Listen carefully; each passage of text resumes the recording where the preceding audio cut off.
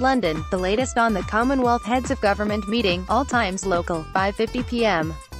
The Commonwealth has confirmed that Prince Charles will be the next leader of the Organisation of Britain and its former colonies once he succeeds his mother, Queen Elizabeth II, on the throne.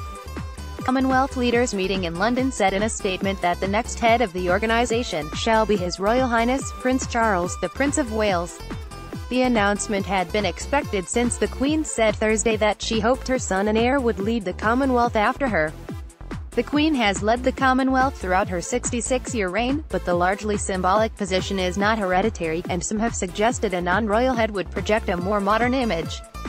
Leader of Commonwealth countries arrive and walk past the Round Tower at Windsor Castle for the second day of the Commonwealth Heads of Government 2018 for a behind-closed-doors meeting in Windsor, England, Friday, April 20, 2018. Leaders from the 53-nation Commonwealth nations are meeting in Windsor Castle Friday, without official agenda but are widely expected to discuss protecting the world's oceans, cybersecurity and who should become the next leader of the Commonwealth. Frank Austin, Associated Press. Charles is a longtime champion of environmental causes, a priority for the Commonwealth, ___1:55 p.m. British media say Commonwealth leaders have agreed that Prince Charles should succeed his mother, Queen Elizabeth II, as head of the 53-nation group.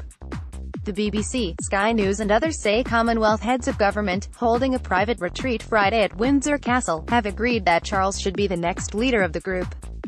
The Queen has led the Association of Britain and its former colonies throughout her 66-year reign, but the position is not hereditary.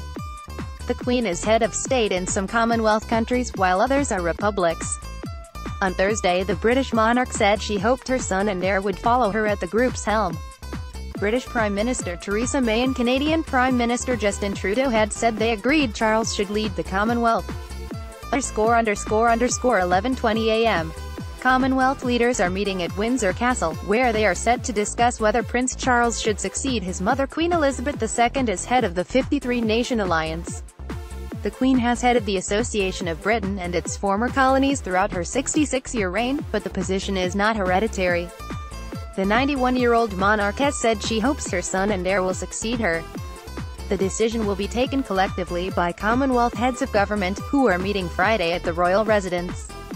The British government has backed Charles, and Canadian Prime Minister Justin Trudeau says he agrees very much with the Queen's wishes. This week's Commonwealth Summit has been overshadowed by a scandal over the treatment by UK immigration authorities of some long-term residents from the Caribbean. Copyright 2018 The Associated Press.